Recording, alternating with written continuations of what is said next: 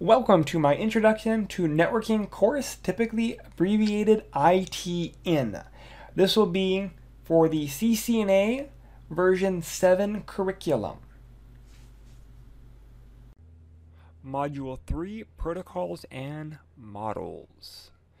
So the main focus of this is we're going to talk about the rules for communication, protocols, protocol suites, standards, and we're going to end with reference models and how all of this ties together with data encapsulation. So you're going to notice a big thing with this lesson is actually it's about understanding the importance and the role of communication and how the protocols and standards actually help facilitate that communication. Essentially, the rules for communication are those protocols and standards. So essentially, within communication, we're going to have a source, that's going to be the sender. We have a destination, that's going to be the receiver, and there's going to be a channel or a media that is used to provide the path for communication. So this is how basic communication functions. The structure of how to communicate is equally important. And that's going to be things like what language, what speed, how do we address errors, how do we address who's talking and who's listening. So that's where communication protocols come into play.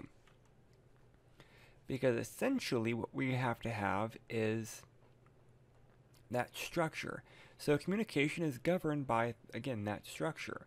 They are the rules. These rules will vary depending on which type of protocol we have. If we're dealing with human communication, we may have nonverbal protocols. We look at each other and we know not to be disrespectful, so we don't talk over one another. If one person is speaking one language, we speak that language. Well, with digital communication, it's not quite that simple.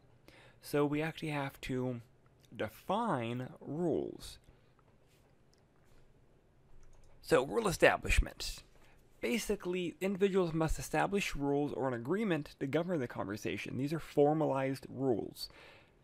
If we don't have formalized rules, then we have issues. For example, here the first message is difficult to read because it's not formatted. There's not a lot of punctuation. It's also in multiple languages. Where with the second example, it actually is showing a properly formatted message with proper language understanding. So there's two types of rules. We're talking formalized rules and de facto rules. Formalized rules are agreed upon structured rules. De facto rules are rules because we've just always done it that way. They're not standard, they're just there because that's how we've done them. So protocols must account for very specific requirements. We have to identify who's going to send, who's going to receive. The structure with sending and receiving, so we can make sure that we do not talk over one another. Common language. Here, punctuation and grammar for talking, actual person-to-person communication. Speed, timing of the delivery as well. Error correction if necessary. If we are talking and something occurs, how do we recover from an error? I know error is not on the list, but that's also equally important. And lastly, confirmation or acknowledgement that we agree upon these rules. So this is the breakdown for rule establishment. So in network or digital communication, same very similar things have to be agreed upon. We have to talk about how it's going to be encoded and decoded, talking about the formatting and the structure of it, the size of communication, how large of a chunk of data can we send on a media, the timing on the media, and are there delivery options. So let's go ahead and let's talk about message encoding. Basically, the encoding is the process of converting information into another acceptable form of transmission. Basically, if we're going to send it over the wire, how are we going to be able to send it over the wire and have the receiver take it, decode it, and be able to handle the message. Again, decoding is the reverse process of encoding. Encoding will be taking it and converting it, and then decoding will be converting it back. Next would be message formatting and encapsulation. So when there's a message being sent, there has to be a specific format, like when you're mailing a letter, source and destination, and where the stamp goes. All of that plays an equal part in delivery. So here we have to look at the digital format, and they're called headers. Here we have a header for a packet. It lists things like the version, the traffic class, the flow label. That stuff's not as important, but that's part of the structure of that packet header. So as long as we understand that there is a structure for how we send the data, we are good. Message format will always depend on the type of message and the channel that is being used for delivery. If we are sending a datagram using an IPv4 packet, we're going to use an IPv4 packet header. If we're sending it using IPv6, then we have to use an IPv6 packet header. So there are slightly different rules depending on how we are sending data. Next would be message size.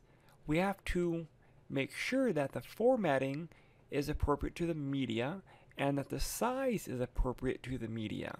Because again, the message sent across the network has to be converted into a digital signal so that it can be sent across the media. The media being the actual wire, the copper cable, the fiber optic, or the wireless connection, things of that nature. So again, we may have to break this down into more manageable chunks. The message size may have to be smaller to make sure it fits on the wire. You cannot send a large package if the media cannot handle that size package. Moving on would be message timing. So message timing would include very specific action items: flow control, response time, and access method. The flow control will be the rate of transmission. How fast can we send it? The response time will manage how long the device waits when it doesn't hear a reply from the destination. Hey, did you get these 3 packets I sent? How long should I wait until I resend those 3 packets? And that's assuming error correction is there. So lastly would be access method, and this will determine when someone can send a message. If we have 2 people and they're talking at the same time, that's a collision. However, if we define who talks and who listens and the rules that govern that, that's going to be the access method. When we have 2 things talking on a digital network, it is still called a collision. And the collision basically forms a data corruption. The message doesn't get delivered because it was colliding with another message. It was corrupted. Next, we're going to have to talk about delivery options. So when we're sending a message on a digital network, even with people, are we sending it to a one-to-one? Are we sending it to a one-to-many? Or are we sending it to one-to-everyone? Meaning, if we're talking a person communication, am I talking one-on-one? If I am, that's going to be equivalent to unicast. That is one message to one person. If we are talking to a small select group, maybe I want to choose everyone wearing sneakers, wearing a t-shirt, whatever criteria we select, and I want to send a message to them. That's going to be unicast. That is one-to-many, typically not to everyone. If I want to talk to everyone, that's going to be a broadcast. And again, that's one to everyone. Some things may show as icons. I've actually never seen this, but basically, if you're looking at this, one-to-one unicast, one-to-many would be multicast. Again, look at the arrows. And one-to-everyone would be broadcast. Moving on is our protocols. So the network protocols define the common set of rules, and that can be implemented on hardware, software, or both of them. And the protocols, each protocol may have their own function, formats, and rules. So we have a few different types of protocol types: network communication, network security, routing, and service discovery. Network communication will allow for one or more devices to communicate over a shared network. Network security will be securing the data to provide basic authentication, integrity, and confidentiality. That will be CIA, confidentiality, integrity, and authentication, or availability through authentication. Basically, you're going to verify who you are, you're going to make sure that the data is not modified in transit, and that it's held secure. Routing will enable routers to exchange information for path selection. And lastly, service discovery, that will be used for the automatic detection of devices or services on the network, assuming they can be automatically found. So again, these are just a few different protocol types and kind of their functions. In communication, in digital communication, as we grow, we actually have way more protocol types that exist. So when we're looking at the protocols, again, they each have their own functions: addressing, reliability, flow control, sequencing, error detection, application interface, and things of that nature. These basically allow devices to use the agreed upon protocol and the functions of that protocol. Not every protocol will have all of these. Some may have multiple, but not all of them. So it just kind of depends on, again, the protocol and what the protocol does. And again, like addressing is going to be identifying sender and receiver based off of a physical or logical. Reliability is about reliable connectivity or guaranteed delivery. Flow control is about how much we're sending and the efficiency rates. Sequencing will be like our numbering or our labeling. Error detection, that's pretty straightforward. And interface is going to be how we actually interact with one another. So, protocol interaction. How do the protocols interact with one another? So networks require the use of several protocols for communication.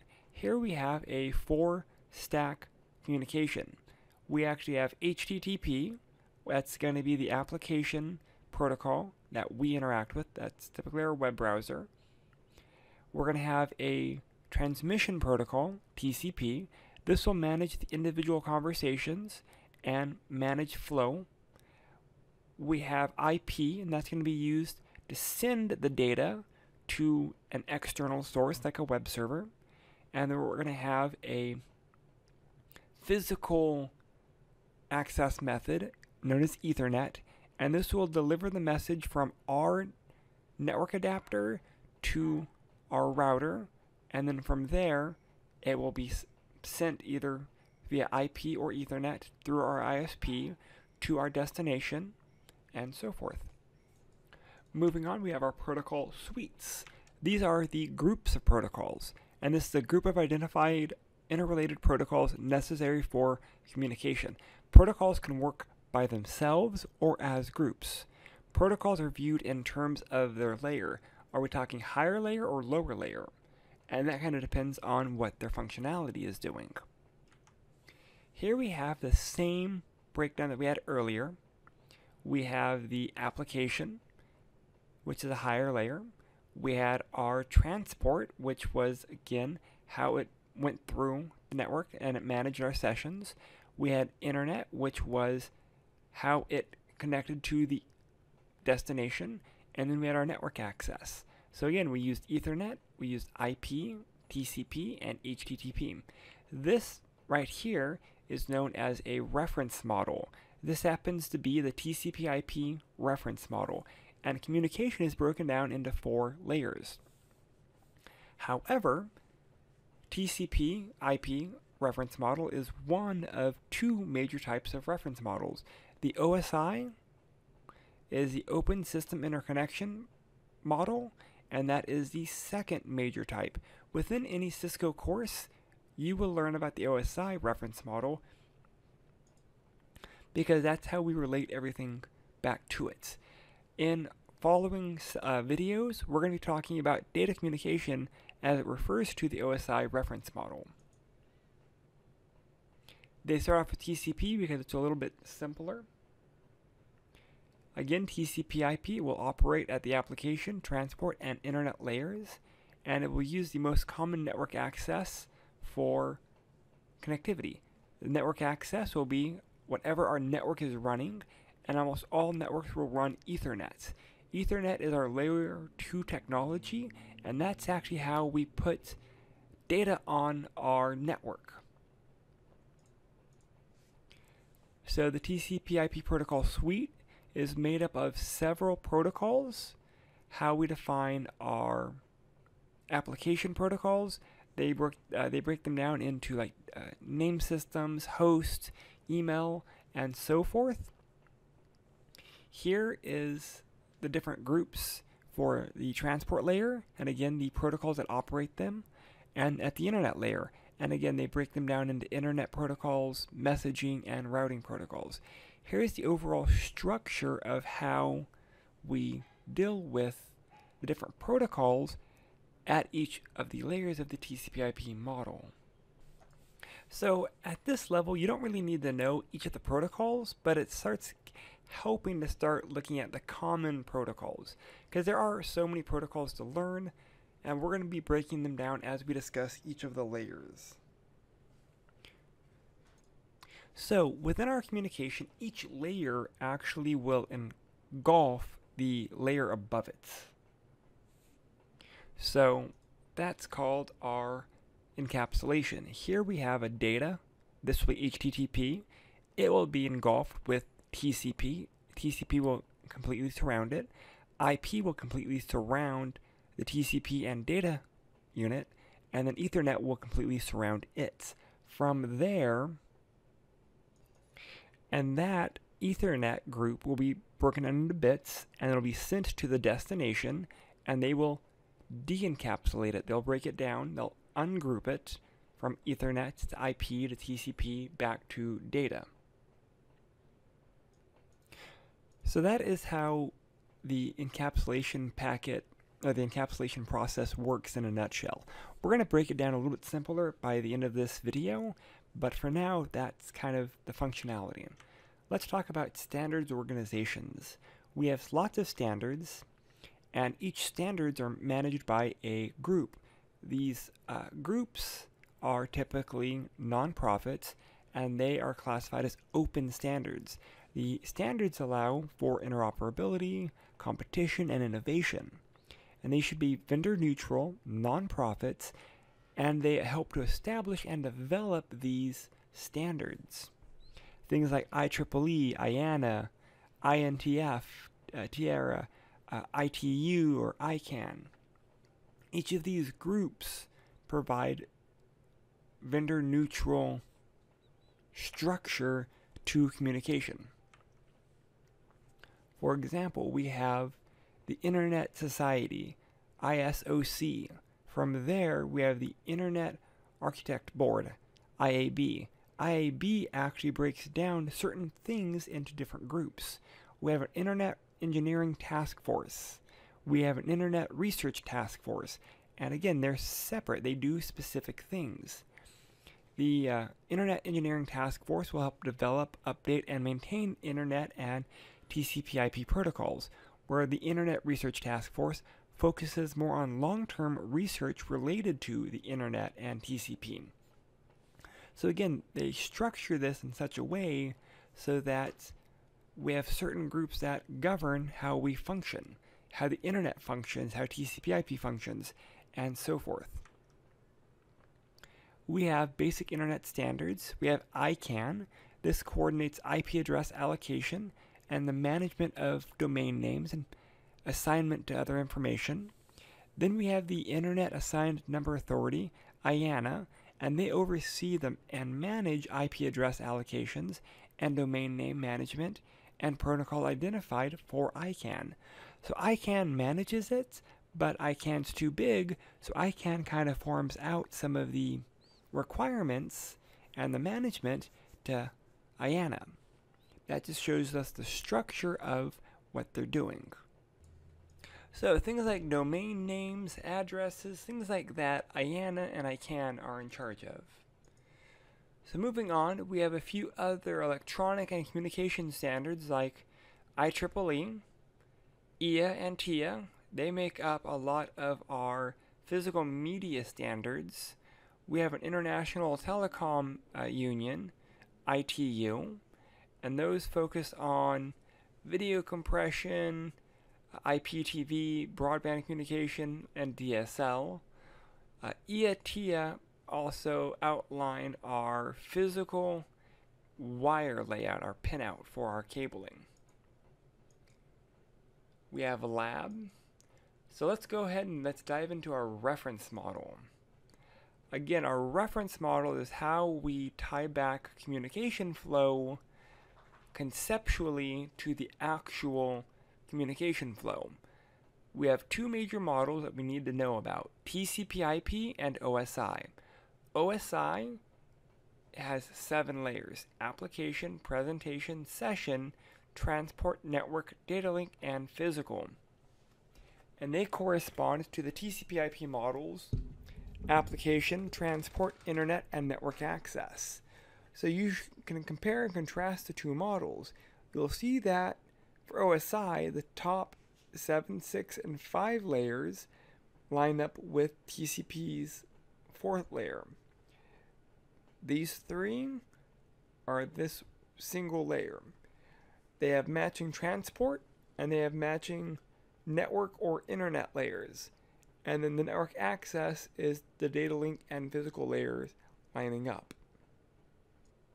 So the nice thing with these reference models is within later lessons, we actually have a detailed breakdown of each of these layers because we reference almost everything back to these layers. So the middle portion is about being able to understand what protocols operate at those layers.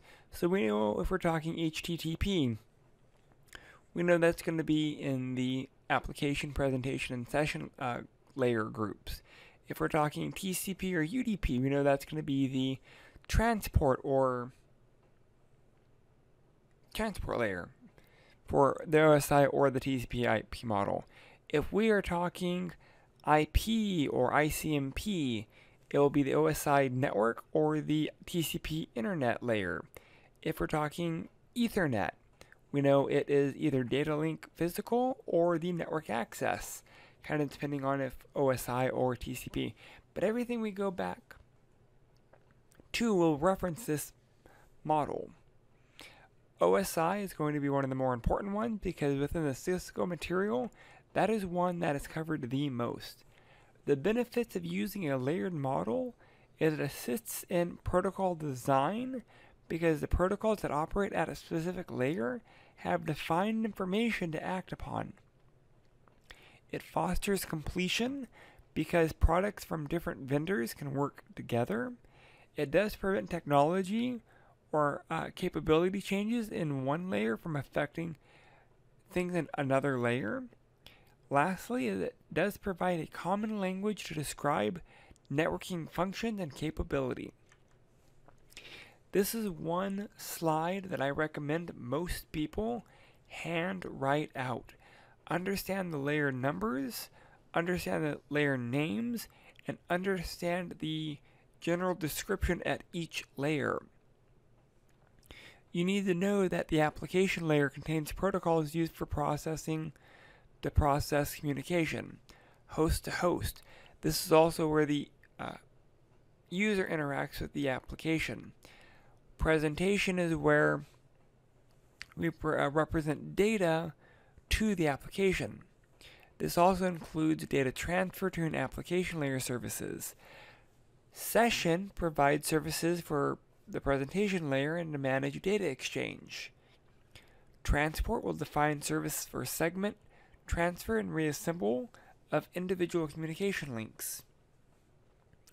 The network layer provides services to exchange individual pieces of data over a network.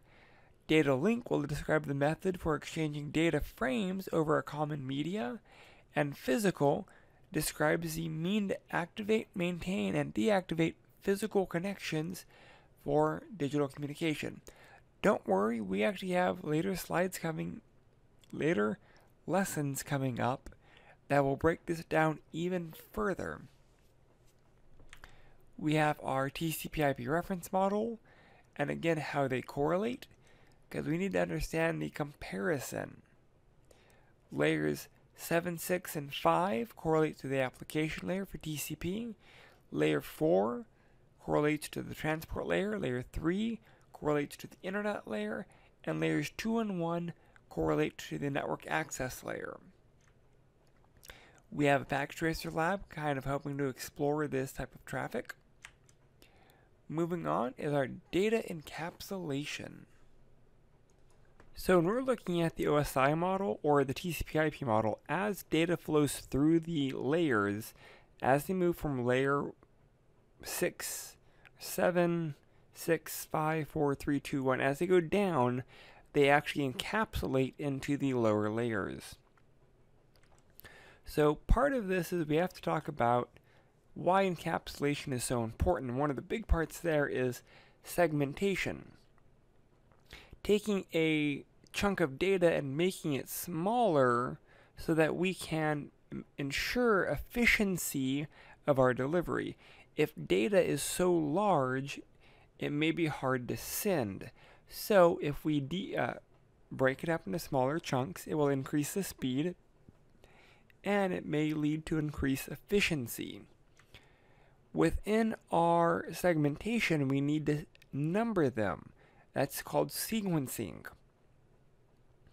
Basically is we number each segment so that when the receiver gets them, they can put them back.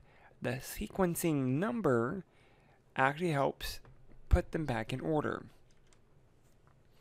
This is one slide that you definitely want to know out of this lecture. Here is what we would call the data groups as they flow down. The data groups are also sometimes called a protocol data unit, a PDU. So, layer 1, 2, 3, 4, 5, 6, and 7. Data is layers 7, 6, and 5 of the OSI. Segment is layer 4, packets are layer 3, frames are layer 2, bits are layer 1.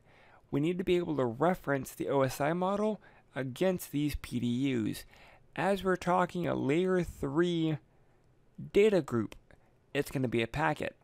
If we're talking layer 2 data group, we need to know that it's a frame. So we need to understand this structure. Data encapsulation, literally we take data and we engulf it in a segment. The segment is engulfed in a packet. The packet is engulfed by a frame, and then the frame is put into bits. Here you'll see that here's the data. The data is put into a segment by adding a transport header. The transport header and data is put into a packet by adding the network header. And then the network header, transport, and data is put into a frame by a frame header, and it ends with the frame trailer. That is what it means by encapsulation. Here's a different view.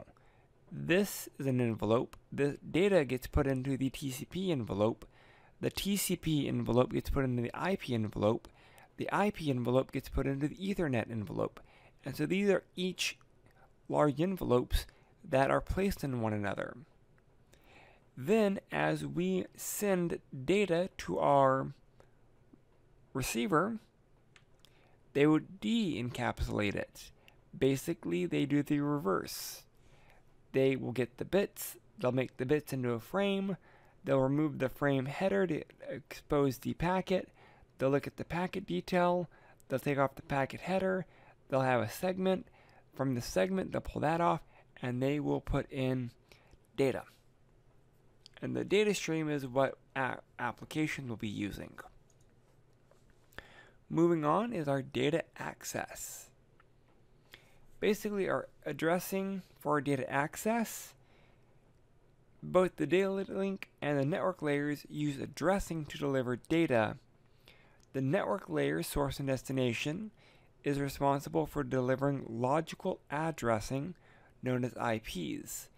The data link layer, source and destination, are physical addresses, and they're used for communication on the same network. Physical, we're looking at timing and synchronization. Data link is source and destination physical address. At the network layer, we're looking at source and destination logical addressing. At the transport layer, we're looking at what ports we're using. And all of the upper layers, 5, 6, and 7, that's all about encoding data. Our layer 3 logical address, source and destination, are going to be IP addresses. These addresses may be on the same link, or they could be an external address. There are two major types, IPv4 or IPv6. The nice thing is, as we send data to the internet, it's going to be as IPv4 data packets. When we look at a IPv4 address, we have two sections. We have the part that's attached to the network, and we have parts that attach to the host. Basically, with this, we are looking at the host portions being all of the computer addresses on our LAN.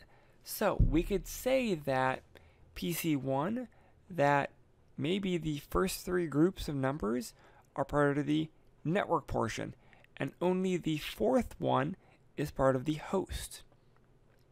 Basically, that means the network portion would not change, only the host portion would change.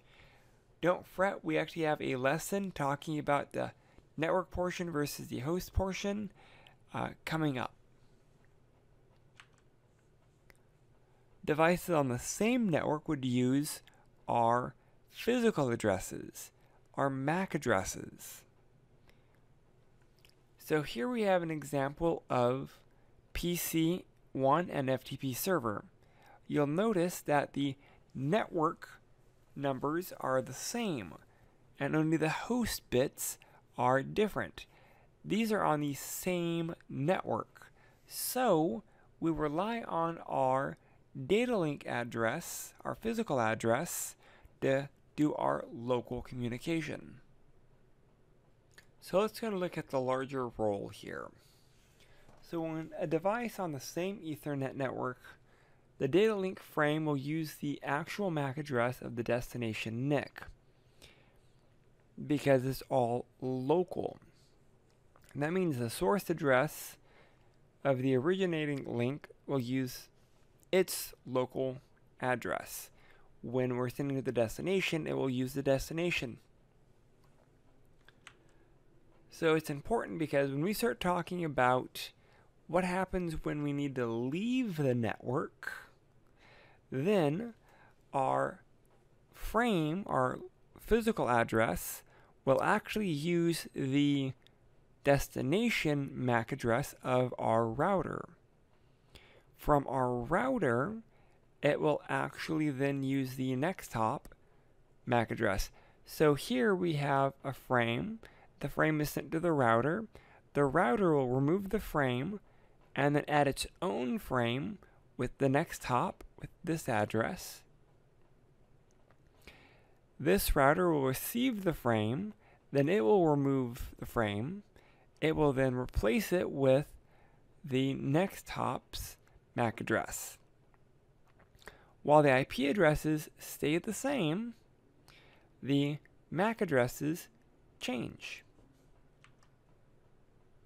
So the role of the network layer address is about being able to stay active as it flows through the network. Because each time the router receives the frame, the router will actually look at the layer 3 address, the IP address. And when it knows, oh, I need to send this IP address to that router, it will use its layer 2 information. So the default gateway is basically an exit point. We're going to run through this. So PC1 wants to send data over to this web server. The PC will send it to this IP address. This is the destination. This is the source. This is the source MAC address. The destination MAC address will be the default gateway, will be the router. It'll be this one. R1 will get it.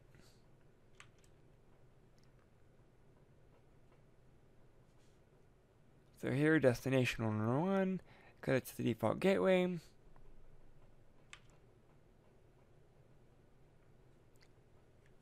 Apparently we're not going to go all the way through. So what ended up happening is R1 should take it as it's the default gateway, and then it will replace it each time with the physical address of the next hop, the next device. The IP addresses will always remain the same, only the MAC addresses will change each time we go through a layer 3 boundary. So the data link address, here, we will use the layer 2 address of the router. The router will then strip it out, look at the layer 3 address, and then forward it accordingly. Going back to layer 2, it will use the layer 2 address, this guy. So the second router will pull it up. It will strip away the frame. It will look at the IP address, and then it will use the next hop, layer 2 address, to send it down the line.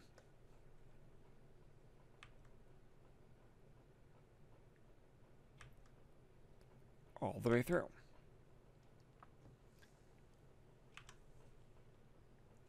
So we will have a lab for installing Wireshark.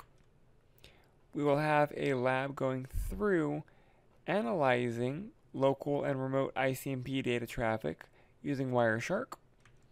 And that is it for this lesson. We learned about the rules, the protocols, the suites, basic standard organizations, the reference models, data encapsulation, data access. The big two to take away from this is the reference model and the PDUs. Those are two things we need to understand. And that is this chapter in a nutshell. If you have any questions or concerns, please reach out.